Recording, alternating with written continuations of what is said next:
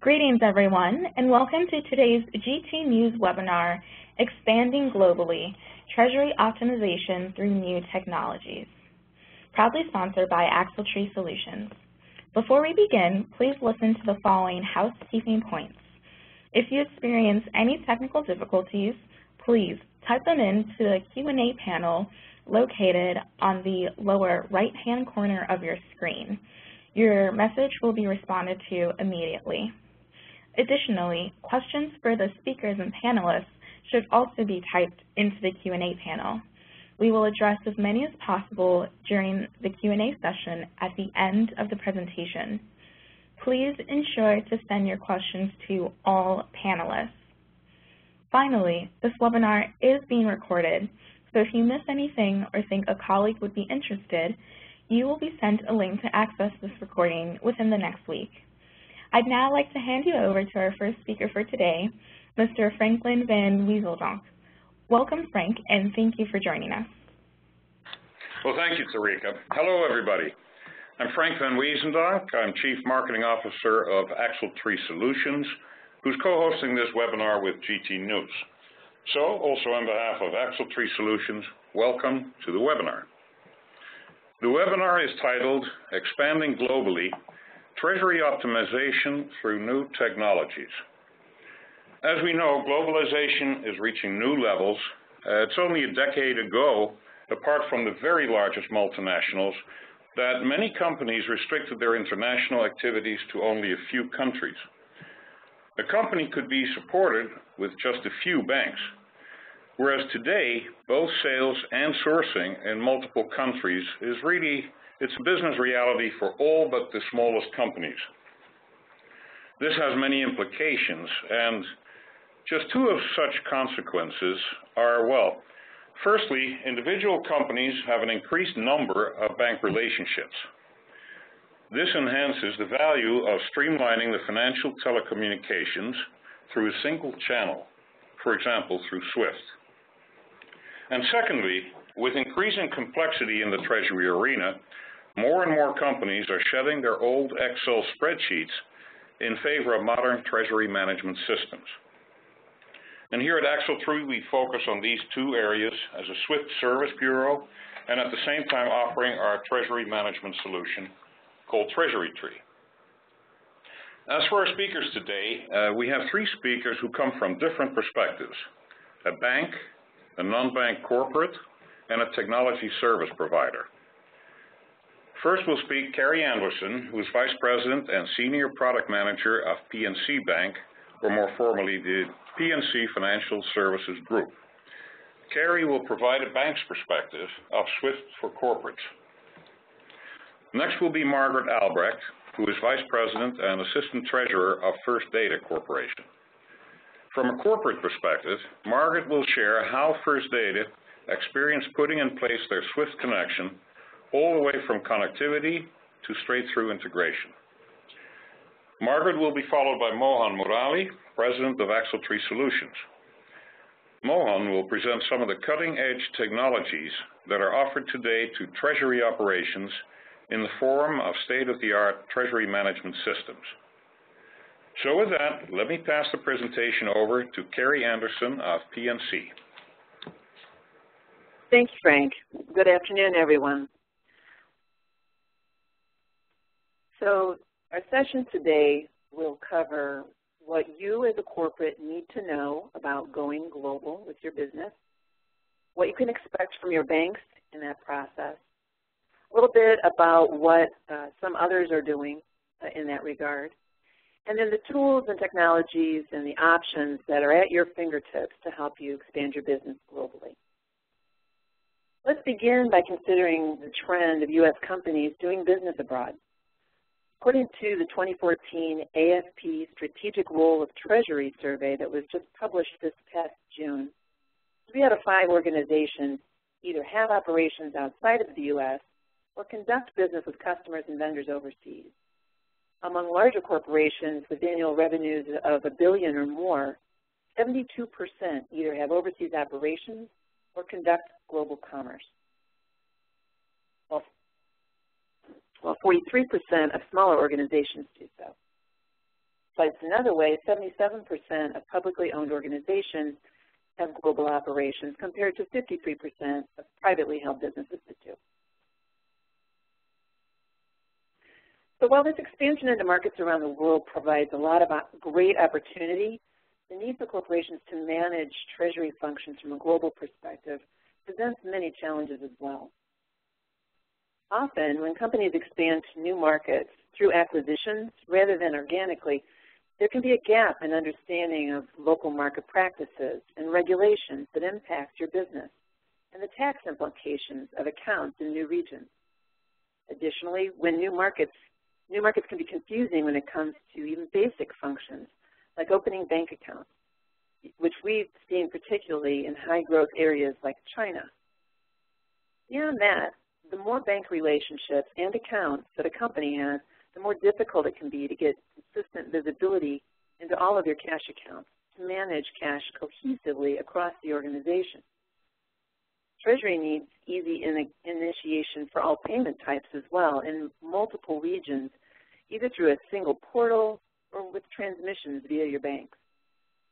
Without good global cash visibility or easy, consistent funds transfer capabilities, liquidity management can become fairly ineffective. From a technology perspective, bank connectivity, whether that's by transmissions or bank portals, becomes more complex as the number of relationships and services grows. And to top it all off, the need to manage risk, particularly the risk involved with exchange of financial data, seems to be ever increasing. So now, what role can your banks play in support of global corporate expansion? Indeed, establishing the right banking relationships in the countries where you do business can greatly simplify your international activity. Often, you can look to your banks to provide regional and regulatory expertise. For instance, regarding SEPA payments or use of an IBAN for payments. Corporates can also lean on their banks for assistance with opening in-country accounts. And banks support this in two primary ways. The first is with the branch model. And this is typically an approach maintained by the large global banks who've established their own branch network in multiple regions and countries throughout the world. But you should be aware that not all branches of a bank may support all services needed in each region. Sometimes there are distinctions in which branches offer trade or FX or cash management services, or a branch may only support certain types of clients. So it's important to be clear on that up front with each bank. The second way that banks support treasury services around the globe is by maintaining a global network of correspondent relationships with other banks. This gives you, the corporation, access to accounts and services across an entire network of banks. These correspondent relationships can include things like service level guidelines between the correspondents so that they maintain a consistent level of quality across the board. And your local bank may provide you with assistance with opening the account, working through the documentation on your behalf to open accounts with their correspondents, or they may simply refer you to the appropriate contact of the correspondent and facilitate the introduction, perhaps obtaining initial documentation, but then you would work directly with their correspondent bank. Now, beyond account opening, some banks also provide online banking portals for their corporate clients to facilitate treasury management services across accounts held around the world, whether those accounts are with the portal provider or with another bank. These multi-bank services include functionality like consolidated transaction and balance reporting from all domestic and global accounts. Typically, that's managed by the delivery of the SWIFT MT940 reporting to the consolidating bank. This enables a single consolidated view of the daily cash position in one online portal. For cash flow management, some additional capabilities may include automated global cash concentration, which can be based on company-defined rules, or funds transfers among your bank accounts globally, both of which enable companies to better manage liquidity from a global perspective. Additionally, some portals incorporate forecasting tools so that you can anticipate activity and plan funds flow among your accounts. These multi-bank services portals are particularly useful when a company has accounts with banks that can provide SWIFT reporting, but those banks don't necessarily support corporate access. So you can't receive SWIFT reporting directly from all of your banks. In that case, those banks that can transmit the 940s to the consolidating bank, which provides the portal, and therefore you get a consolidated view of your account. Now, of course, SWIFT has become a prominent way for banks to assist corporate treasurers with managing their accounts globally. Think of SWIFT as another channel alongside online banking portals and file transmissions that enables connection with all of your banks via a single, highly secure network. SWIFT may historically have been appropriate mostly for global multinational corporations, but it's now less costly and far easier to implement than it was originally due to SWIFT's cloud-based solution, Alliance Lite 2. Ultimately, the primary consideration, though, of whether or not SWIFT is right for your company is not the size of your corporation, rather the number of bank relationships, and therefore the level of complexity in your bank connectivity.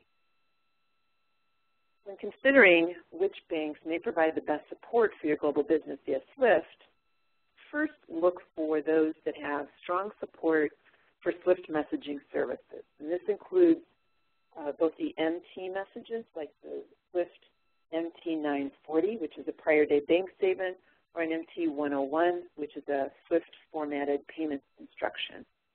But also via FileAct, a SWIFT file-based messaging service that enables you to send and receive data files in any format through the SWIFT network. It's important to know that not all banks that support corporate access through SWIFT support FileAct. So again, you'll want to be clear about that with your banks as you begin. It's also important to know which banks support an assortment of data formats for various treasury functions such as payments, trade, or FX. So this includes both the MT formats that I was just discussing, the 100 series and 900 series, but also MT 300 for FX confirmations, MT 798, which is kind of a broad trade envelope, if you will. And then beyond the SWIFT MT messaging are the newer XML-based standards that fall under the umbrella of ISO 20022, which is gaining a lot of prominence as a global standard.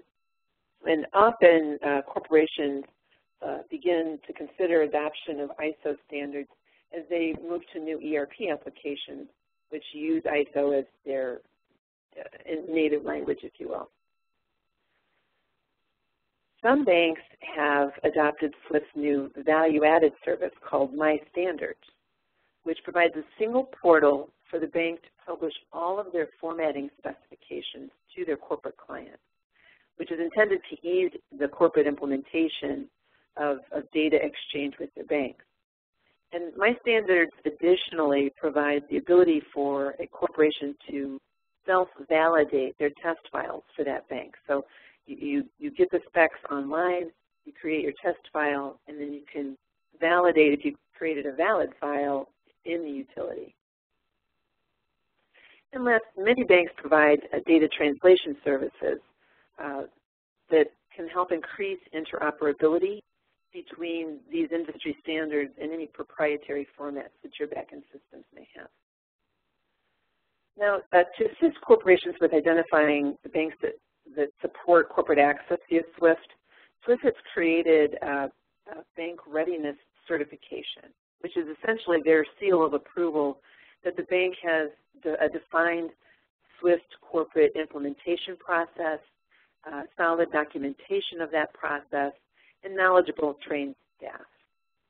It's important to note that SWIFT also provides certifications for application vendors as well as service bureaus, the latter of which is called the Shared Infrastructure Program, or SIP. Service bureaus that have attained the premier level of SIP certification have the same level of resiliency and disaster recovery that SWIFT has, which should give you a high level of confidence working with that service bureau.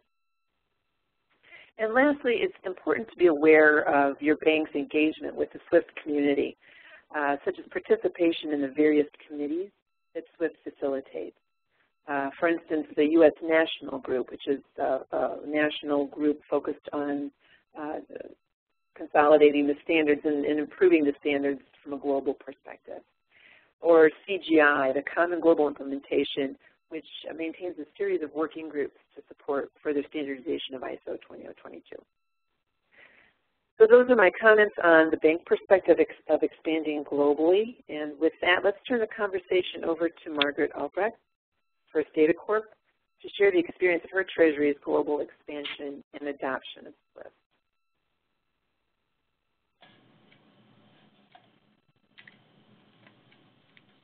Thanks, Carrie. That's a great perspective from PNC, who's a fabulous partner of ours. This is Margaret Albrecht. I'm the Vice President and Assistant Treasurer for Treasury Operations for First Data Corporation. If many of you might know us, we're a big credit card processor, but as we expand our business, we're kind of becoming a full payment solutions corporation.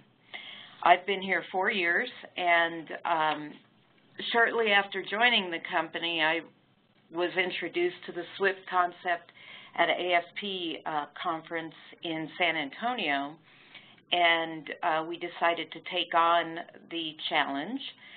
And I broke out the project in a couple phases. And phase one was primarily domestic, and we completed that in 2013. We are receiving probably 99% of our domestic prior day, current day, and month-end bank statements via SWIFT, and we chose a service bureau, Axletree, who will be speaking in a while, to serve as our connectivity. And there were multiple reasons for that. Two of the main reasons were we didn't want to have the direct connect infrastructure, and because of it's a very large expense, and we didn't want to have the expertise in-house. Number two was even though we're not transmitting PCI data, cardholder data over these lines, any communication in or out of our company is held to those PCI standards. So our IT group required that we had a T1 line, and that was Axletree, or the Service Bureau avenue, was the only way we could use a T1 line. So we have been online for over 2 years, and it's been going very well. We also received the EDI month-end statements. So the prior day, current day come in daily via File Act. So even though a bank would send a normal BAI file over, NDM or another connection, what we chose to do was to move all of those to a SWIFT File Act file. So we get all of those daily through File Act. Some banks can't do File Act, so they send MT940s, which are prior day statements.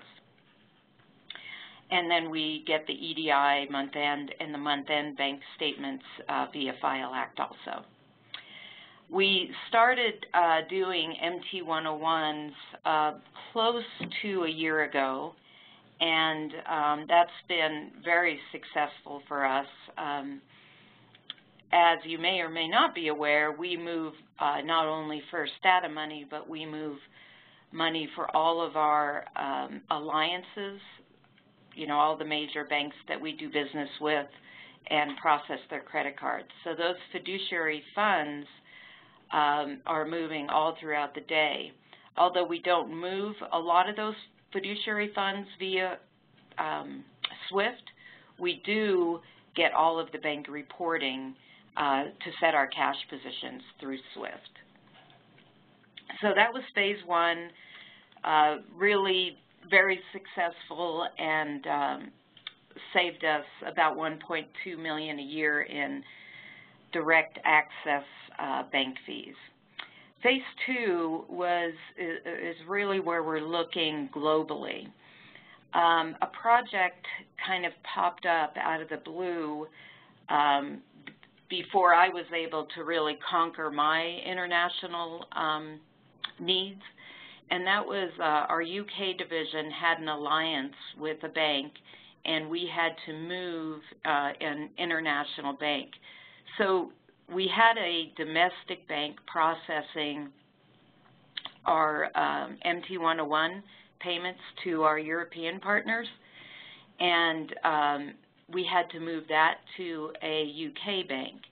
The UK bank did not want to do the MT101 conversion as the US bank had previously done for us, which at first was a little disheartening for us, but then we realized how much we were paying to have that conversion, and as we introduced, or as I introduced AxleTree to our alliance group, it became clear that that might be a good process for us to go through. So basically what we were trying to do was take a flat file from a alliance and convert those payments into MT101s so the UK bank could just grab them and send them. We, of course, did not have this expertise in-house, and when the project kind of bubbled up to me, it needed to move fast. I think we really needed to go live within 3 months. So once we started looking into it, I learned a lot in this process. First, I thought the group could just use the BIC, which is the Business Identification Code, with SWIFT that we used for my domestic business. But what we soon found out, this UK bank, I was receiving MT940s from already and doing some MT101 payments for another business through that bank. So the UK bank was, basically said we can't take the same BIC and point it to different accounts for different processes. So we understood pretty quickly we needed to get a unique BIC for this alliance. The new payments, as I mentioned, couldn't be processed the way the U.S. bank was doing them for us, so we needed a translation, and we needed it quickly. And then we also needed to have some kind of confirmation come back from the UK bank telling our accounting group here in the U.S. that the payments were made. So that confirmation in SWIFT lingo is MT910, and once the MT910, when we saw the sample of it, our U.S. group was like, well, our recon system can't read that. So we needed not only a translation to the UK bank to do an MT101, but we needed a translation back to the U.S. group telling us that the confirmation, reading the confirmation for us.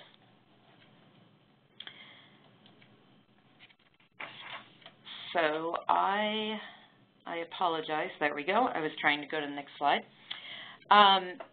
So since we had the relationship with AxleTree, we were, the communication was in place, and as I mentioned earlier, that our security is extremely high, and AxleTree has to jump through hoops constantly to prove that they're a secure group. All the communications were in place. We were able to obtain a new BIC very quickly. If any of you have gone through the process to receive a BIC, you have to apply, and it takes a bit of time, I think probably 4 weeks or so to receive one. Although we are a company with publicly traded bonds or debt, we are not a publicly traded company, so we had to find a bank to be a sponsor for our original BIC. So just keep that in mind if you're not a public company. But since we had our BIC, it was faster and much cheaper to get a sub-BIC. So we did that for the UK Alliance. And again, we needed to get AxleTree involved to set up the MT101 conversion and then the MT910 conversion. So the way we went about that is we gave AxleTree the flat file produced by our U.S. group, and they put together a proposal on what it would take to convert that and started sending test files. So again, the fact that we had established all the communication up front and we had a good working relationship with AxleTree, things went fairly smoothly. And I think we tested for about 3 to 4 weeks, and you know, as usual, the toughest part of a project is the change management piece. So, you know, working with my groups in the U.S. and in the UK to understand really what AxleTree's role was, and, you know, who they went to if there wasn't correct information transmitted. You know, is it the bank, is it AxleTree, or is it the U.S. group? So it went very well, and we have been live for quite a while. You know, I believe the communication is very clear on who needs to handle what. The groups have been happy with the results, and what I'm real excited about is it's kind of proven now for international payments. So as I look internationally, we're consolidating our payment structure internationally. We have about 26 banks we send accounts payable through internationally, which is way too many. So we are kicking off a project, or trying to kick off a project with our international partners to streamline that and, you know, probably using close to the same model we used for this alliance group.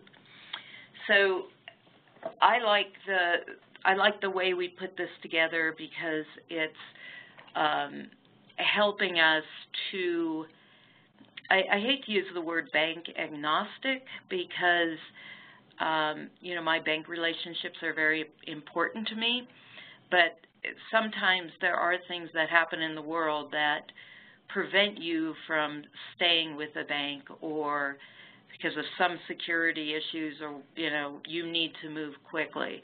So what I've liked about this is the conversion wasn't written to a bank standard. It was more to a SWIFT standard, and our ability to move to another bank, in my opinion, will be much easier in the future. So those are my quick comments. I am going to pass the presentation over to Mohan, who I've been working with for 3 years or so at AxleTree. Thank you. Thank you, Margaret. I really appreciate it. It was a good overview of your growth and your plans to expand. Welcome, everybody. My name is Mohan Murali, President for AxleTree Solutions. Just a quick background. I've been involved with SWIFT since 1995 in various roles as partner, and it's been a pleasure and a good journey getting to understand the technological changes that have happened. And in the last few years, I got a good insight into what it takes for a corporate to look at global expansion be it in terms of banking requirements, documentation requirements, or just simple technology requirements.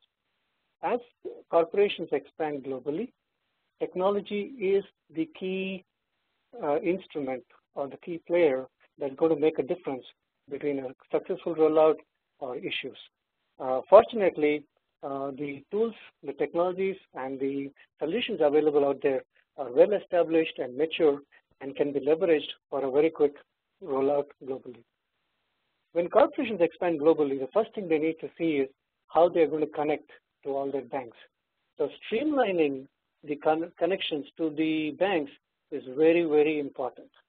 And this is where I'm very excited that SWIFT has been able to build and convincingly prove to the industry that they come out as the de facto standard when it comes to streamlining bank communications. Why? Because the SWIFT connectivity, which is used by all the banks globally that a corporate would possibly be connecting to, is a secure, reliable, resilient, and trustable network. And there are multiple ways to connect it, and the security is among the highest that you can see. The reliability is far anything else, and of course, it's the highest resilient network that I have come across in my so many decades of working. And to connect into the network, there are several methods, but more importantly, what does the streamlining bring to you? On the chart, you would see different methodologies used to connect to banks by different groups within the organization, and also different entities across different parts of the world use a wide variety of methodologies like FTP, SFTP, direct host-to-host connection, sometimes bank portal, etc. And when you're looking to grow global, these are hindrances to getting the data in a timely fashion, having a control, auditable control on the processes, and being able to report on the global growth. SWIFT is able to consolidate all the communications through a single standardized gateway and then get you access into all your global banks as you expand and build new relationships.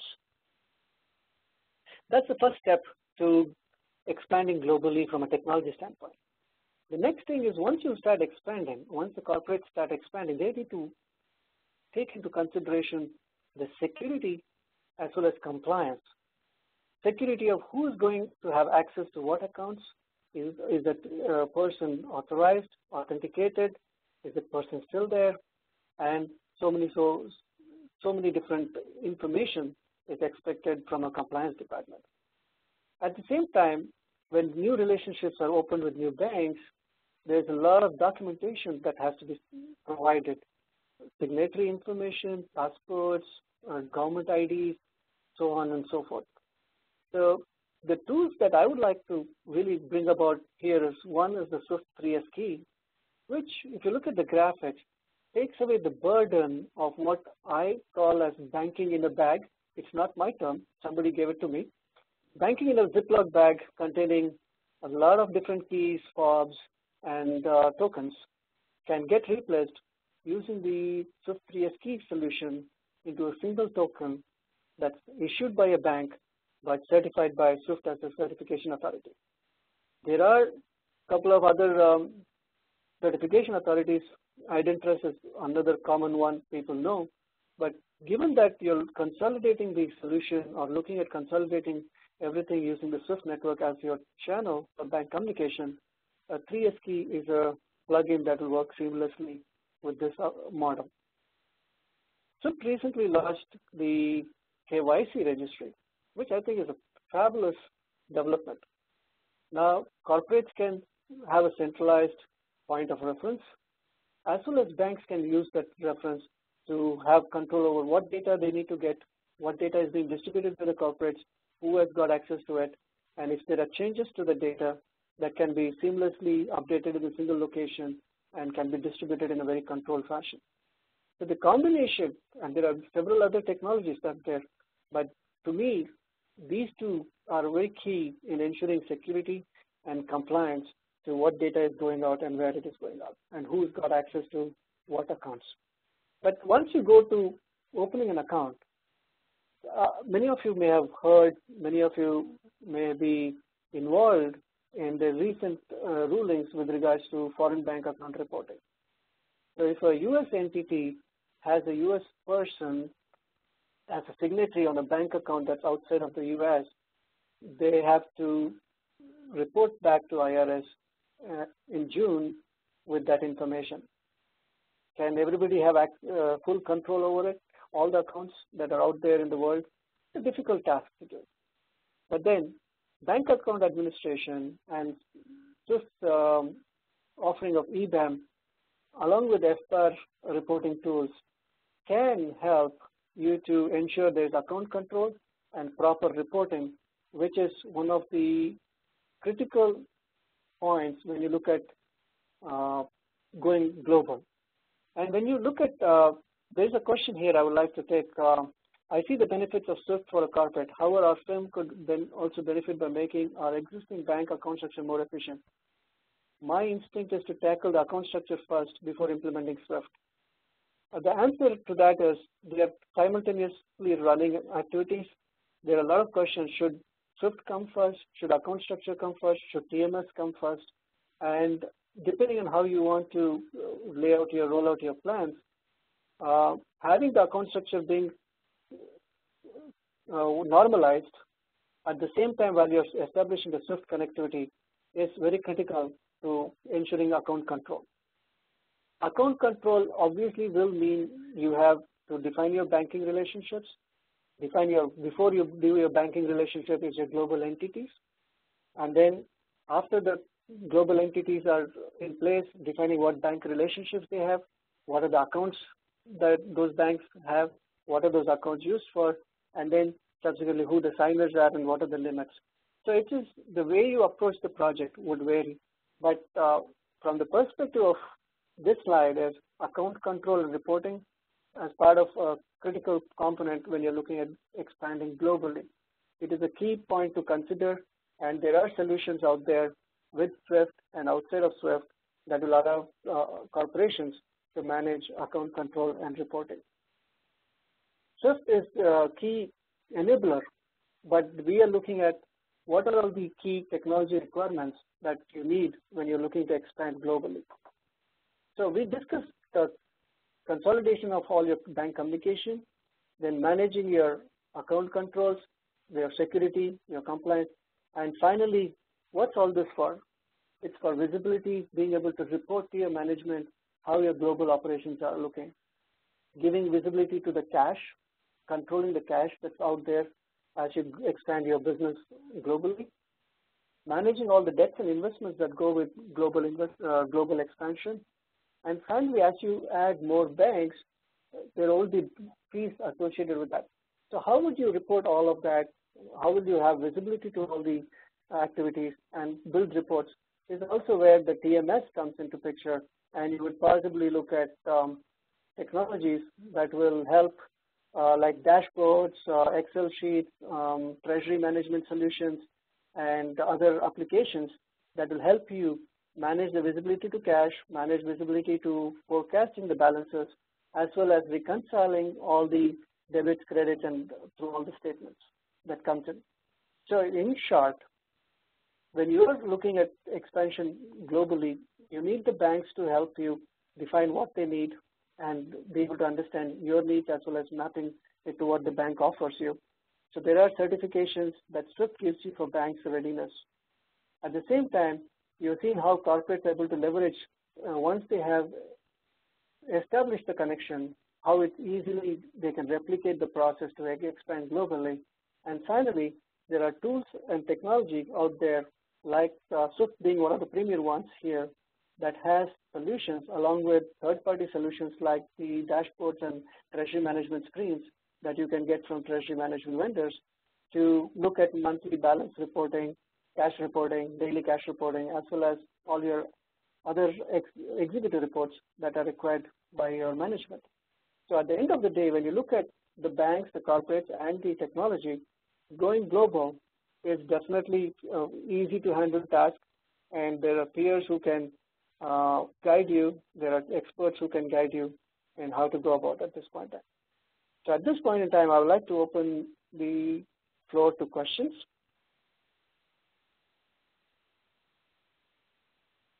question and answers. All right, thank you so much, Mohan, and Kari and Margaret for your insightful presentation. Now is certainly the time for any questions from the audience. Once again, if you do have questions, please type those into the Q&A panel, which you can find on the bottom right-hand corner of your screen. We do have a question that has come in. So the person says they see the benefits of SWIFT for a corporate. However, their firm can also benefit by making their existing bank account structure more efficient. Their instinct is to tackle the account structure first before implementing SWIFT. Would the presenters agree with that?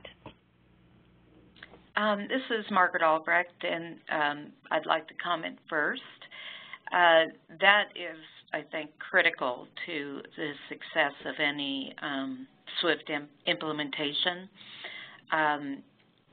Not only to review your bank structure, but understand who is accessing your bank information and for what purposes. A big bang we got out of our project was reducing the number of people who had online access. We actually had an internal audit finding that they were upset about the number of people we had accessing our bank accounts. So that was another big driver in our SWIFT project. We needed to get the same information from the bank and put it out where numerous people could see it without them having direct access to the bank. So even though most of those users, I mean hundreds of users, could see just bank reporting, you know, they couldn't do wires or anything, our internal audit still felt it was a risk.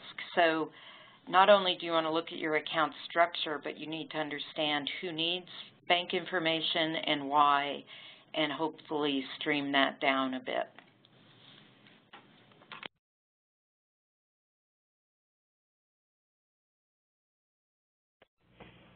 Would anyone else like to chime in?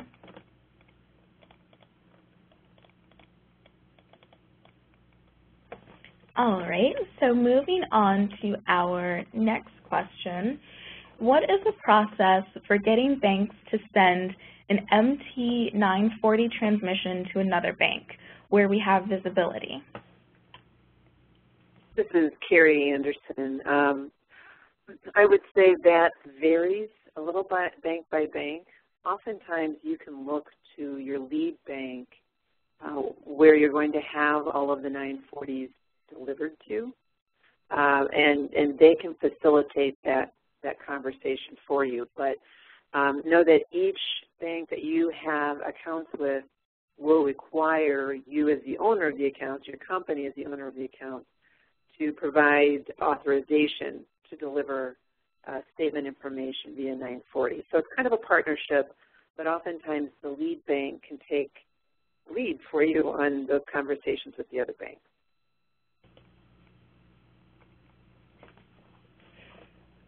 Another question that we had is, someone mentioned having a BIC for U.S. and a sub-BIC for European banking. Why do you need that sub-BIC? Yeah, this is Margaret again. So I'm sorry if I wasn't clear about that. So we had a U.S. BIC that we initially created for the business I kicked off domestically. Along with that, I was doing MT101 payments and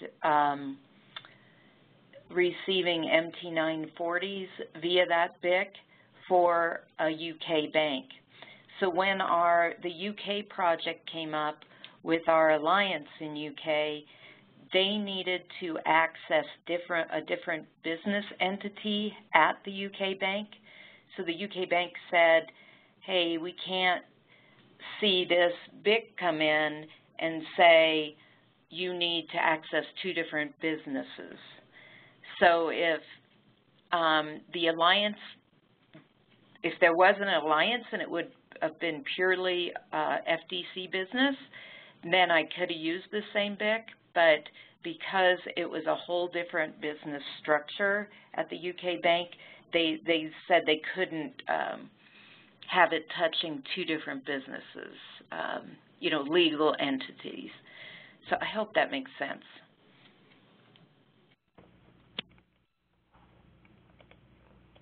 Thank you, Margaret. So someone would like to know, how does one determine the optimal model? Is there a demographic Venn diagram or some sort of matrix based on business size and or location?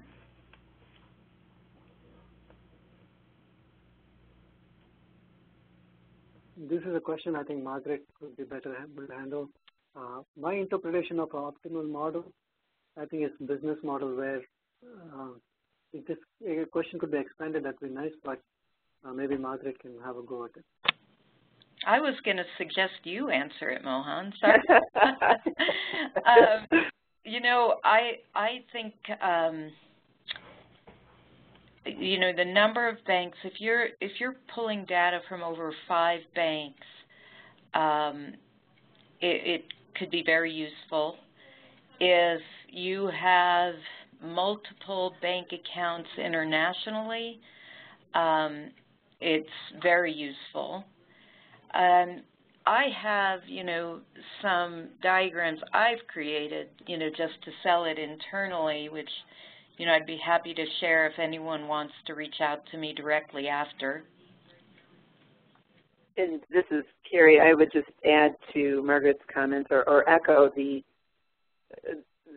general rule of thumb for a corporation to consider direct SWIFT connectivity has been, and this is not hard and fast, but maybe 4 to 6 banks that you have to maintain connectivity with. That's really like the baseline that you'll start to see a positive cost-benefit evaluation of migrating from direct bank connectivity to the SWIFT corporate model.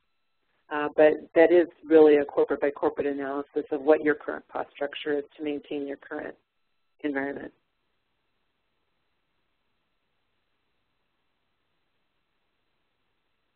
Great. So we have a few more questions about BIC. Going back to that discussion, someone would like to know what your recommendation for a company with large USD receipts, but with multi-currency banking accounts and in-currency bank accounts, what approach they should use.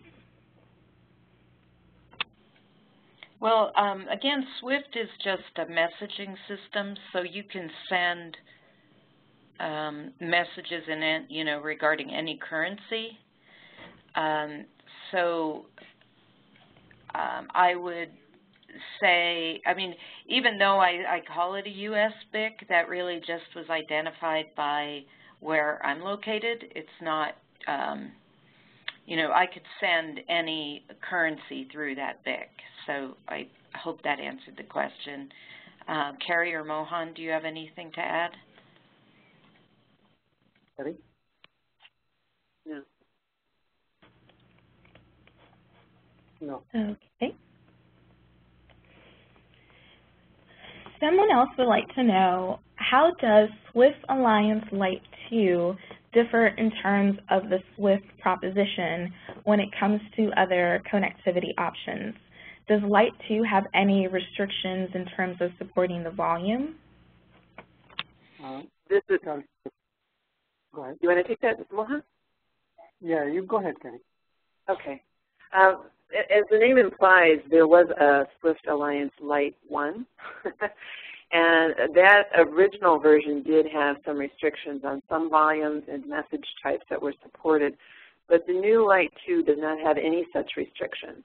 Any kind of volume, any file size, any type of message can be delivered through Lite 2. And it can also be fully integrated and automated for connectivity to your back-end systems, your ERP or your accounts payable, accounts receivable systems. Lite 2 could be fully integrated. And they also have an additional module that called Converter that, again, if you want to use a SWIFT utility, it can connect from Light 2 and translate your data to proprietary formats. So Light 2 has fully appreciated some of the constraints in Light 1, and they've all pretty much been addressed in Light 2. Yeah, and this is Margaret. We were on Light 1. Just I knew up front it wasn't going to solve all of our needs, but I used it just to learn more about Swift. Light 2 was not available when we went live, but one of the restrictions we had is that it's only through FTTP connection, so our IT group would not allow that. So, but I think that's probably pretty rare, but that's one of the main reasons we didn't go down that path.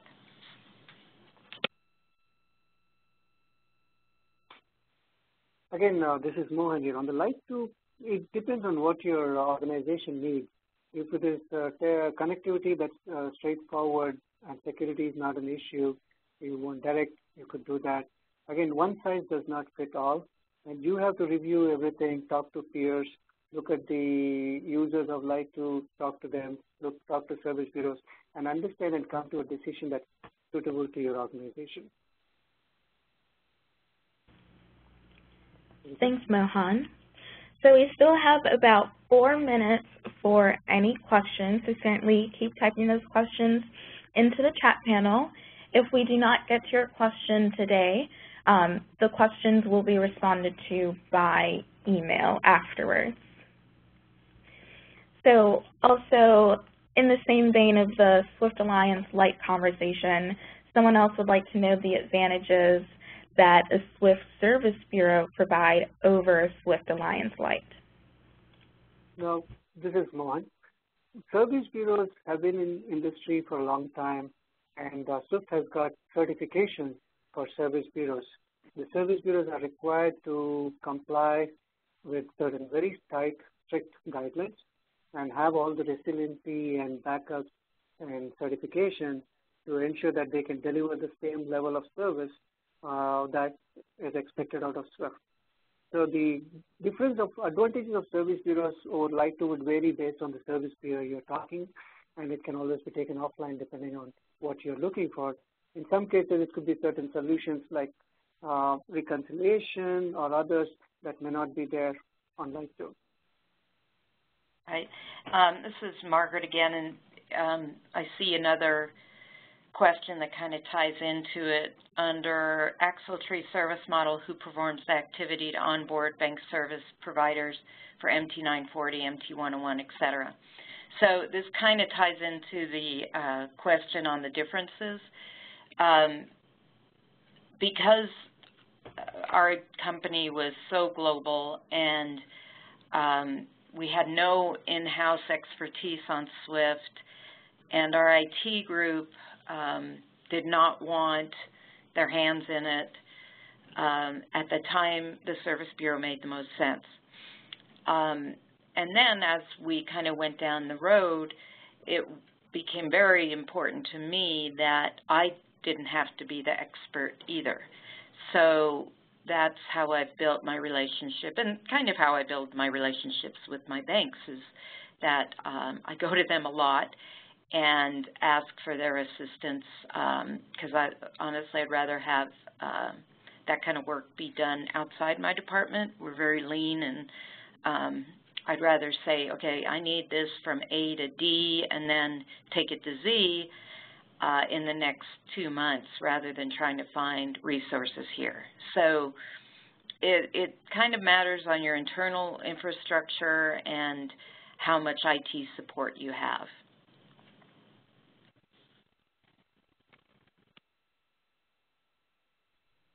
So I think we have time for one more question. What are your views on cloud solutions launched in the market by ERP vendors?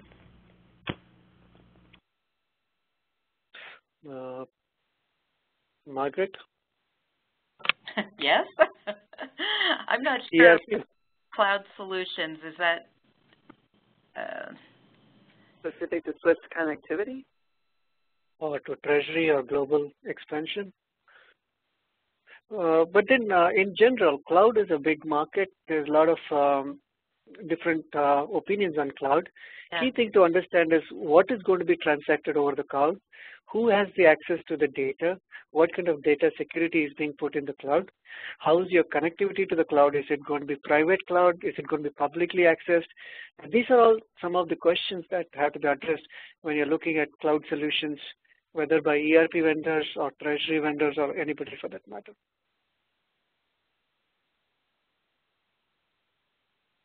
So it's a very wide question that can take a discussion. Erika? Yes. All right. Well, thank you so much, Mohan, Margaret, Terry, and Frank for your presentation today. To the attendees, we certainly hope this webinar has deepened your understanding of Treasury operations and technologies in general. And once again, thank you to our sponsor, Axletree Solutions. As a final reminder, today's recording will be sent out to you in about a week's time along with the presentation. We look forward to welcoming you to another GT News webinar in the near future. Many thanks and goodbye. Thank you. Thank you.